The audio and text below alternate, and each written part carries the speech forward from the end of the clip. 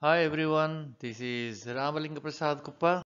Welcome to my channel Pharma World. Today's topic is control of nitrosamine impurities in human drugs. Let us see the requirement: detection and prevention of unacceptable levels of probable human carcinogens, nitrosamine impurities in the human drugs. The probable human carcinogens, the nitrosamine impurities in human drugs like angiotensin II receptor blockers, ranitidine, nizatidine, and metformin was recent findings of the FDA. Usage of drug products for higher dosages, longer periods with such cancer-causing impurities can impact the human health significantly. The intent of the recommendations in the guide titled Control of Nitrosamine Impurities in Human Drugs, which is dated February 2021, is to evaluate and mitigate with an action plan over a variety of manufacturing conditions that could cause the ingress of these impurities. The formation of nitrosamine is from the process steps of the APIs or drug products. Although the nitrosamine impurity was found only in certain drug products, it is recommended to carry out a detailed risk assessment for all chemically synthesized APIs and the drug products that uses such APIs. So nitrosamines are formed during chemical reactions in the process. Even though these impurities were noticed in certain drug products and APIs, this made a necessity to evaluate all APIs and drug products produced with different synthetic routes for the presence of nitrosamine impurities through a detailed risk assessment.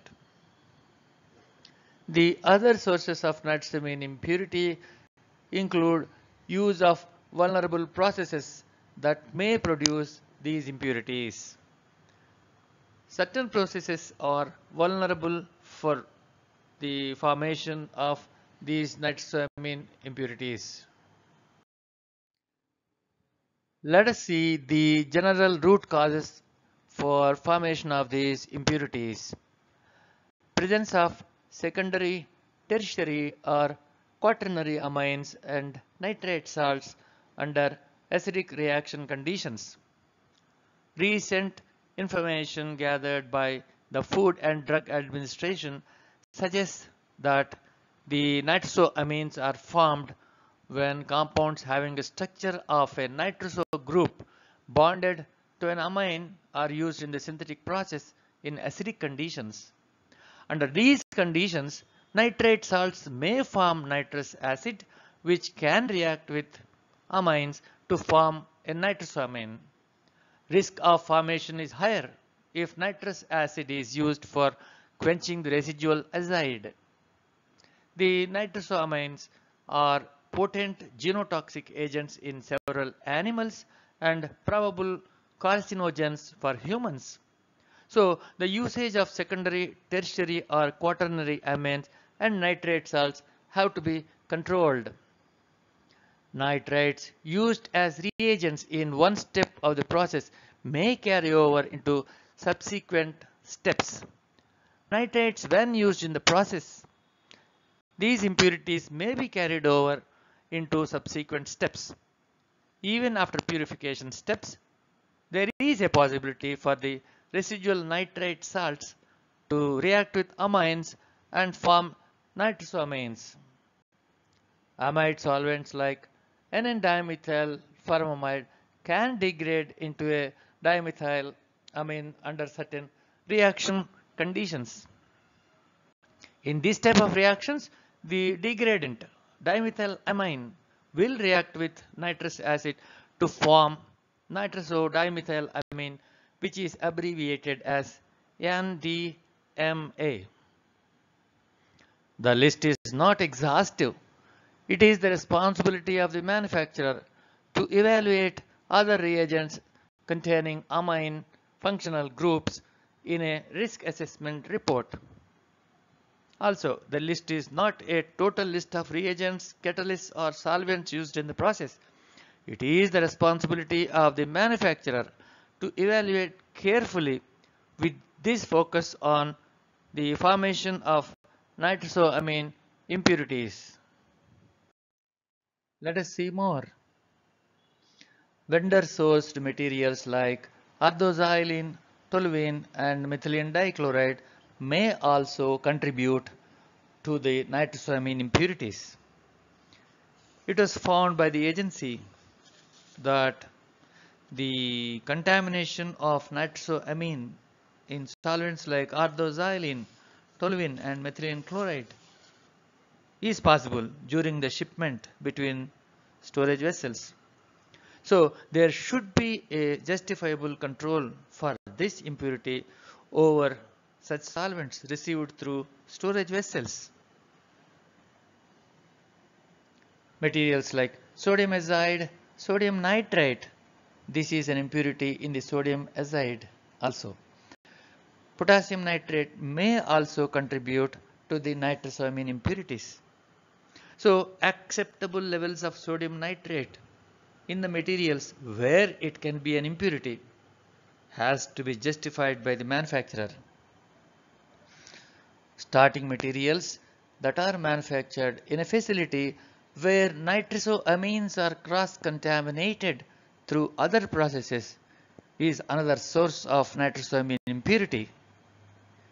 Required solvents, catalysts, reagents also contribute to nitrosamine impurities because of the presence of residual amine contamination. So unacceptable levels of amine impurities could be a potential risk for formation of nitrosamine impurities. APIs produced using the common required solvents from those synthetic processes that produce nitrosamine impurities are at risk of contamination with nitrosamine impurities. Required solvents have to be evaluated for the presence of any amines beyond the acceptable levels. There should be additional control in the specifications of required solvents. The analytical methods also should be validated to determine such low levels of amine impurities. Inadequate and unvalidated cleaning procedures between different materials may cause contamination by ingress of nitrosamine impurities from one process to the other. Inadequate cleaning or unvalidated cleaning procedures are another source of ingress of amine impurities. Focus should be on screening for such impurities in the wash water or wash solvent whenever there is a change or cleaning carried out. Lack of process optimization is another source of nitrosamine impurities. So it is important to understand how the process can be optimized to get the best and to control the nitrosamine impurities ingress. The excipients that are used for the drug products may also contribute to the source of nitrosamine impurity. You may have to work very closely with the excipient manufacturer to control the levels of amines to acceptable levels. So all these conditions contribute to the formation of nitrosamine impurities. The recommendations are, as recommended in ICH Q9, detailed risk assessment has to be carried out on all process steps to identify and assess all the possible causes for the presence of potential levels of nitrosamine impurities. Useful tools: FMEA, FMECA, HACCP, HAZOP, PHA, etc. of ICH-Q9, the Quality Risk Management Guide, is effective for evaluation of risk. It is a very systematic approach for getting the best results. But it is very important that no step, whether it is a minor or a major step, be ignored to establish the risk. The intent of these tools should be understood fully. Accordingly, the manufacturer should take appropriate measures to prevent unacceptable levels of nitrosamine impurities in their products. So, the correct identification and assessment of the risk would lead to appropriate measures to control and mitigate the risk. The evaluation should focus on factors such as maximum daily dosage, duration of treatment, therapeutic indication, and number of patients treated. So, the risk assessment should include the aspects like maximum dosage, duration of treatment, the therapeutic indications, and the number of patients treated.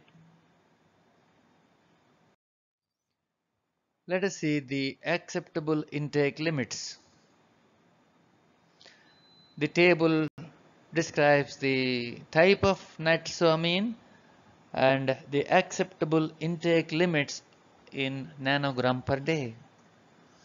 NDMA, which is N-nitrosodimethylamine, should be not more than 96 nanograms per day. NDEA, which is N-nitrosodiethylamine, the limit is not more than 26.5 nanograms a day. NMBA, N-nitroso-N-methyl 4-aminobutyric acid, the limit is 96 nanograms per day. NMPA, N-nitroso-methylphenylamine, the limit is not more than 26.5. NIPEA, N-nitroso-isopropylethylamine, is also have the same value of 26.5 nanograms a day. NDIPA, N-nitroso-diisopropylamine, also has the same value of not more than 26.5 nanograms a day. But you have to understand the conversion. The milligram is a thousandth part of a gram. A microgram is a thousandth part of a milligram, and a nanogram is a thousandth part of a microgram. That means it is 10 to the power of -9 grams per day. Let us see the importance of analytical methods to determine such a low levels of impurities. Sensitive analytical methods with quantitation limits in the parts per billion range is required to meet the very low acceptable intake quantities, preferably below 0.02 ppm to 0.03 ppm depending upon the acceptable intake values. The analytical methods have to be sensitive enough to establish very low levels of LOQ of 0.02 ppm to 0.03 ppm range. For good understanding of this LOD concept, signal to noise ratio should be understood well. This signal to noise ratio determines the influence of noise levels on the relative deviation of measurement. LOQ is generally calculated as 3 times the LOD as a thumb rule.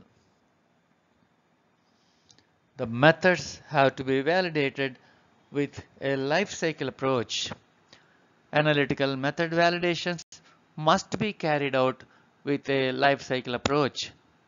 That means the method should be reviewed and evaluated whenever there are changes in the specifications and confirm that the method is in a validated state throughout the life cycle of the product. It should be understood that the analytical method validation is not a one-time activity and it is a rolling plan of action.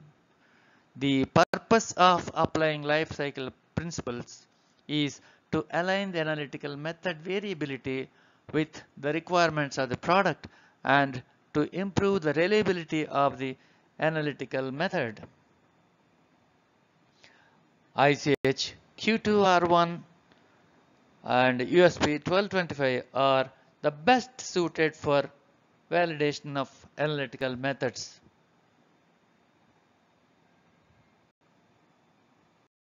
The recommendations for API manufacturers are as follows.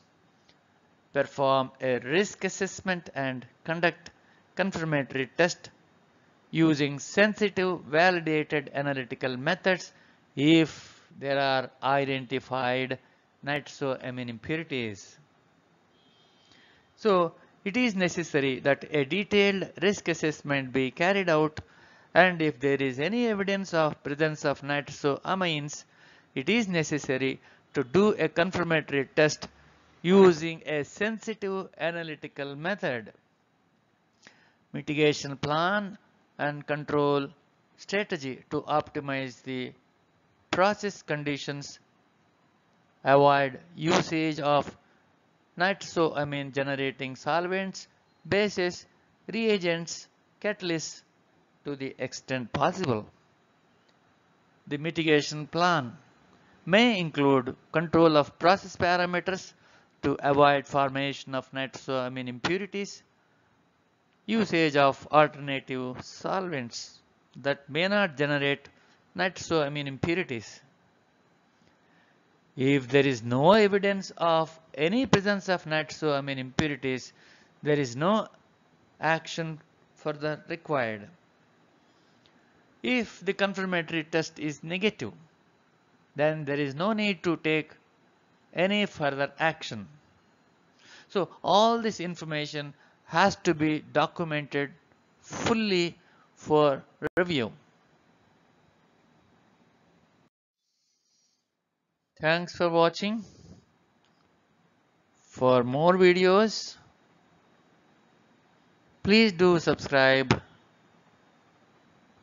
like and share. Thank you.